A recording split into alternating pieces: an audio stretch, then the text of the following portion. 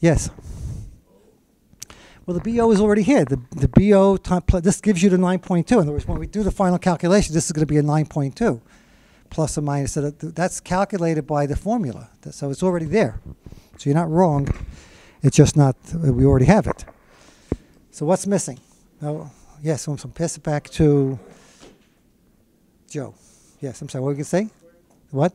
No, we said the R squared, same thing, and we have the B1 already. Yes. Degrees of freedom is built into the T. When you go to the T table to get this number, it's going to be n minus 2 degrees of freedom.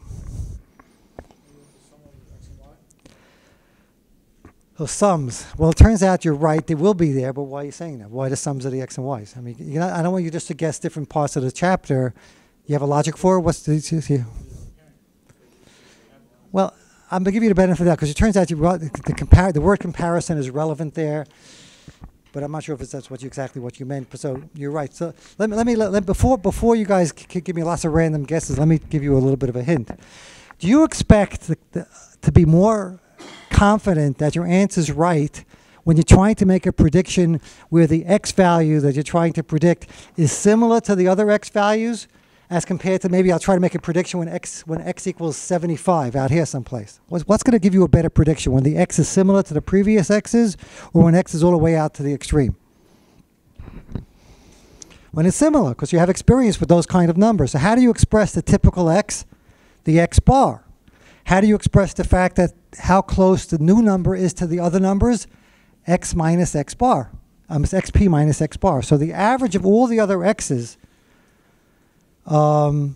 should be in the formula, and you really want to see how far apart your current prediction number is from the typical number. But do we care if it's 3 below or 3 above? So we want to get rid of the minus sign, so you square it, which is why there's a square root here, because we're squaring it. Okay? Now, up to that point is pretty, I think it's logical. The next problem is the following. Let's say we're measuring the size of elephants. And you want to make a prediction for an elephant that weighs 5,000 pounds, and the typical elephant weighs 6,000 pounds. So it's 5,000 minus 6,000 is how much? Minus 1,000. When you square it, how much is minus 1,000 squared? Positive 1 million. So you have 1 million here. Let's say you have 10 elephants. 1 over 10 is how much? 0.1. And 1 is 1. So this number here is going to totally overwhelm that number. So you got to have something that basically takes into account the scale of the problem. And measuring the standard deviation is a function of the scale, or how the numbers are spread out. So the bottom part of this formula, in order to basically take into account the scale problem, is a measure of the standard deviation. But instead of calculating the standard deviation the way we did it in Chapter 3, now it turns out to be easy to do it this way, and we've seen this already. So when you said, Paul, about these sums, the sums are here again. So this is it. This is your other major formula for the chapter. Now, let's apply the formula. So let's find a 95% prediction interval for this particular data when x equals 7. So we got to go through the following steps. First, you got to figure out your y hat. Well, you plug in a 7. 7 times b1 is 7.7. So the y hat, after all is said and done, is 9.2. Yes? That's a 95 prediction because the t we did was 95, right? Because how about the t that we did prediction wasn't with the 5, it wasn't like we split it like the 0.025? I'm not sure. You said let's do an example with 99, with 90%? Or Meaning, that would only work if, like, let's say we did t with the number we did, which we split up 5%. You know what I mean? Yeah. So if we had split up 0.1, it wouldn't have been 95, right? On the t? No, it's separate. In other words, you decide I want to be 95% accurate, so you say I want to be 95%. If I want to be 90% accurate, they put it, in other words, the t that we did previously will happen to be the same. That 0.05 t will be the same. That 4.3, what we said before, this 4.3 is going to show up again over here.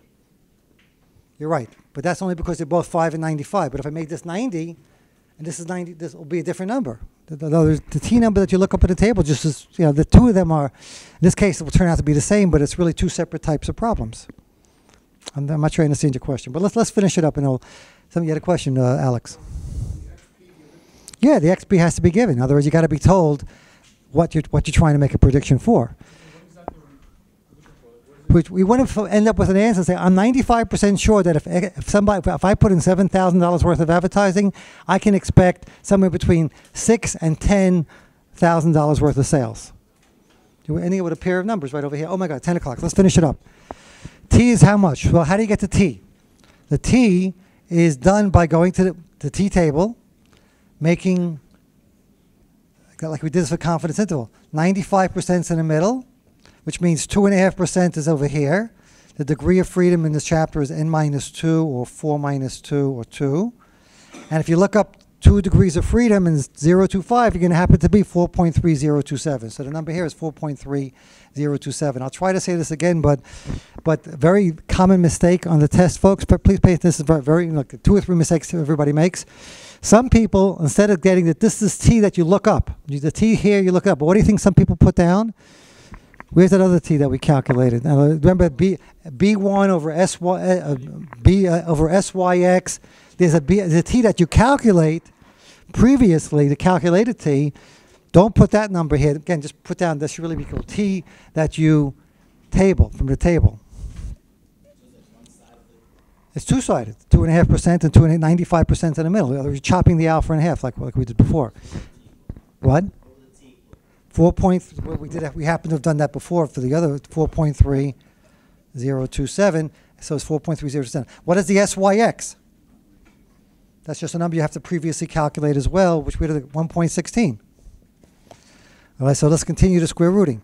1 is just built into the formula, plus 1 over how much? 4, plus, now the XP is how much? 7. What is the X bar? Well, what is the average? If you add these all up, you're going to get 10. 10 divided by 4 is 2.5. So the average X is 2.5. The formula requires that you square it.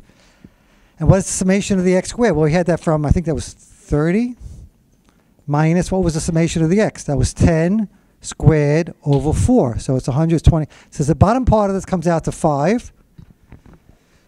Okay, so we are in overtime, but let me just finish this up. So if you're going to get, it turns out, after all is said and done, anybody doing this, anybody can do the calculation quickly, because the answer comes out to something like minus 2 to about 20.